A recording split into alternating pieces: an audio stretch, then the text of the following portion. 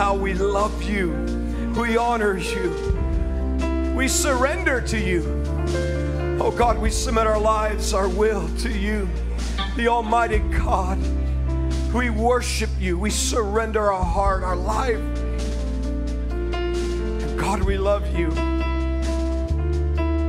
Oh, how deeply is our love for you. Our love is strong. We love you with all our heart, all our soul, all our mind, and all our strength.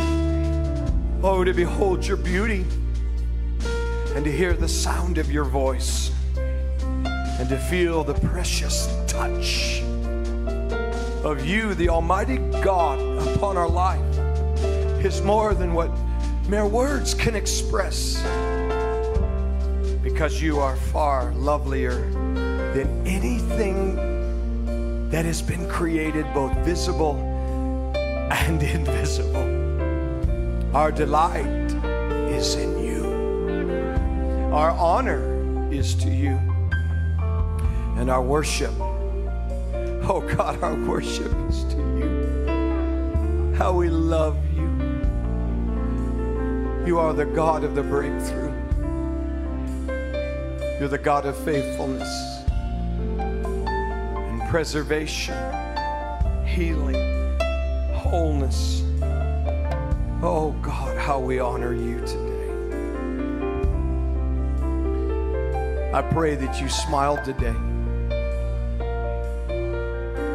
I don't know if your heart flutters or not,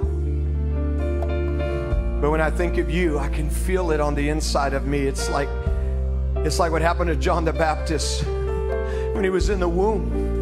He leaped. And God, is like something inside of me leaps when I think of you. And somehow I pray in the very inner parts of your heart that we touched you, we pleased you, and most of all, we made you smile.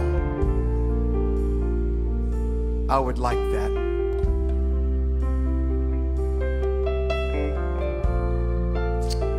You are special, and I love you.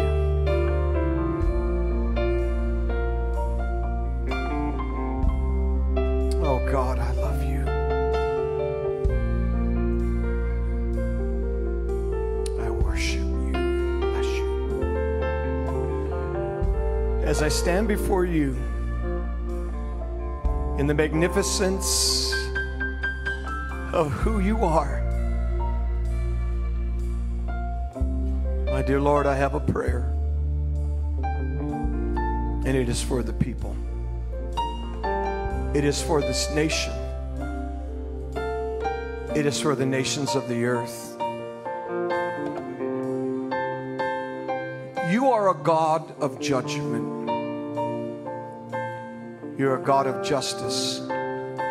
Your very foundation of thy throne is righteousness, justice. Yet God, people have had to deal with lies and injustice, evil. And God, what's worse is the exploiting of the children. Yet you have promised in Psalm 91 that with our eyes we shall see the reward of the wicked. It is their day. It is the day of reckoning. And I ask you to defend the innocent and come with the strong power of your right hand and save us. Save our country and touch this earth. And lastly, I pray anyone with a condition, anxiety, fear, sickness, worry, hopelessness, helplessness, loneliness. In my last part of this prayer, I ask you, show yourself to these people and bless them as you bring a breakthrough In Yeshua's precious, precious, glorious name. Thank you, Lord. Man, it's in moments like this that it's like I just don't even want to do anything else but just stand here.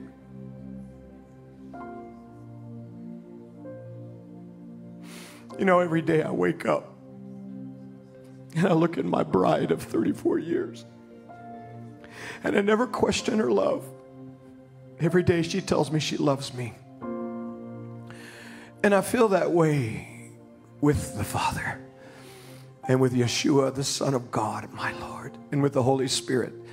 I never, not one day, question His love or His commitment. I'm in a covenant of marriage, and I'm in a covenant of marriage with you, God.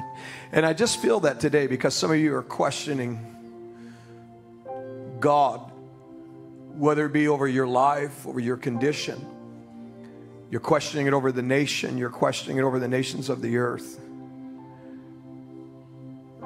And God already promised us neither death nor life, nor principalities or powers or things present or things to come.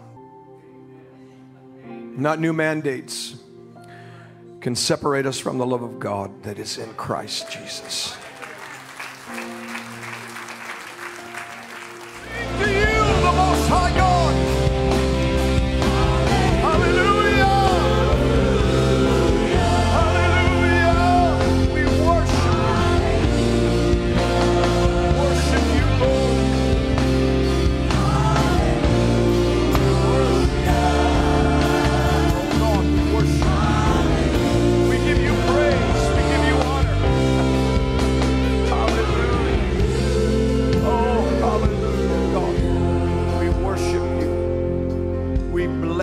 The Most High God, there is none like you, Adonai.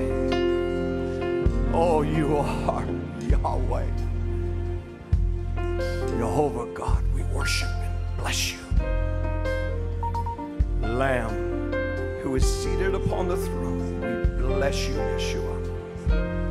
Oh, how we love you. Thank you, Lord. I want to do this today for the sake of time. I feel like there's a lot of things that God has His hand on in this service that we need to just let him do it. But I feel very strongly for those of you that are watching around the world, or those of you that are in the room today. Listen, we have been in a harsh season for almost 3.5 years, at least since before the decade 2020. Everything kind of got interesting. And there was a time in 1 Kings 18, for 3.5 years, there was a famine. Can you imagine? It must have been really harsh, must have been hot, dry. Can you imagine the conditions that people had to live under? But then something began to happen. All of a sudden, the prophet Elijah comes and he says, listen, even though the conditions may look like this, the news is reporting it, the media is declaring this, and when you look at things and events in the earth, it may look contrary. But he heard something. He heard the sound of an abundance of rain. You know what it marked? It marked that there was something that was shifting that wasn't yet necessarily manifested or identified in the earth. Yet God already was moving towards the abundance of rain. It marked a shift from the harshness that they had been under. And I pray today, this is where some of you are at. You've had enough of the harshness. You've had enough of the season that we've been in that has had the hand of man upon it. But I declare that there is a sound today of an abundance of rain, meaning there is a divine shift that has come by the hand of God Himself. And it's going to begin to turn things greater in our favor. And so, Father, this is what I pray for the people in the sound of my voice. Those that are here, those that are watching, and those that will watch by the archive. Whatever they're facing, whatever the harshness of the season that has been upon them, God, may they hear that there is a sound marking a shift. Something is changing of the current season. And God, I believe that you are coming to restore. I believe that you are coming to lift the harshness off of the people, and you are coming to bring us into the greatest hour and season that we have ever experienced. And so, Lord, I pray today for your hand of divine intervention to come and to turn people's captivity and their situation and show the goodness of God, that men will praise you and know that it is you, the Lord God, that has done it. And if you agree with that, I want you to say amen. All right, here's